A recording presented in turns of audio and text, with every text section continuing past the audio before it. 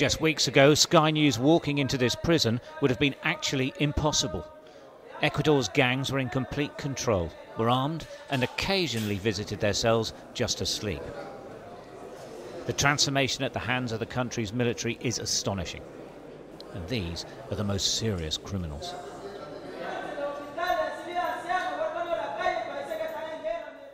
In this wing, the prisoners wait in line for permission to eat after they said prayers.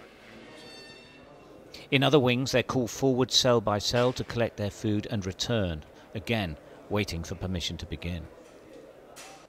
Now reclassified as terrorists, huge numbers of gang members have been rounded up and locked up. This prison in the city of Esmeraldas was actually the operating headquarters of the gang Los Tiguerones, the Big Tigers. The Tigers are behind bars now.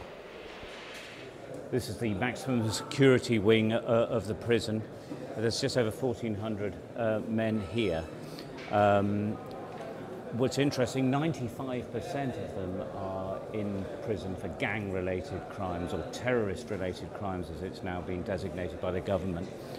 What's interesting, though, is also that, unlike other prisons, they're all in the same gang. This is the Big Tigers gang, which everyone in this prison is part of it. And they're the ones who've been locked up. And of course, it sort of indicates just how much through society the gangs have spread. The military says they'd planned the takeover of the prison for a year. They were just waiting for the orders to move in.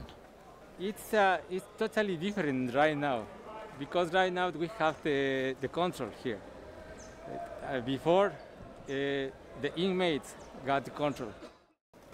Taking control of the prisons is widely regarded as the key to cracking the problems caused by the gangs and the cartels.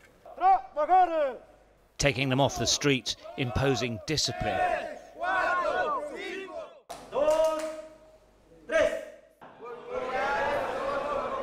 Including instructing them to chant slogans praising their country, is all part of the strategy to weaken the gang's hold of the barrios. Whether it will work or not is far from certain.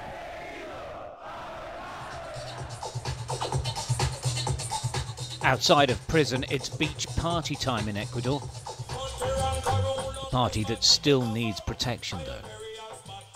What can only be described as bizarre is the presence of heavily armed Marines patrolling the beaches and beach bars to the sound of booming Latin American pop music.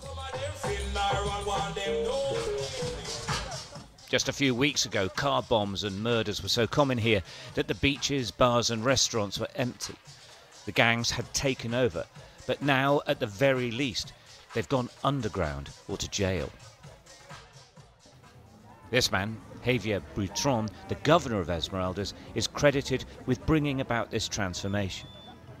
A former chief of police here, Ecuador's president tasked him with turning things round, bringing him out of retirement.